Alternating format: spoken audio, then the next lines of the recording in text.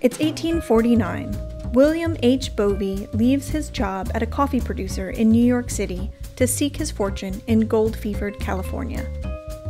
But leaving behind the luxuries of the city, Bovee leaves behind a more expedient cup of joe.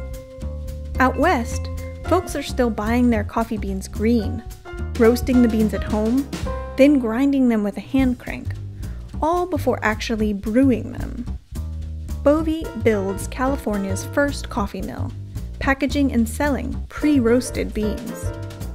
And in a moment of vision, he takes the process one step farther, making his mill the world's first to grind the already roasted beans on a large scale, then pack them conveniently into small, consumer-friendly tins. Only a few years later, however, Bovee tires of the coffee business and sells his shares of the company to a young employee, James Folger. Folger changes the name and grows the company to a nationwide brand, jump-starting a race to find the quickest, easiest way to that morning caffeine fix.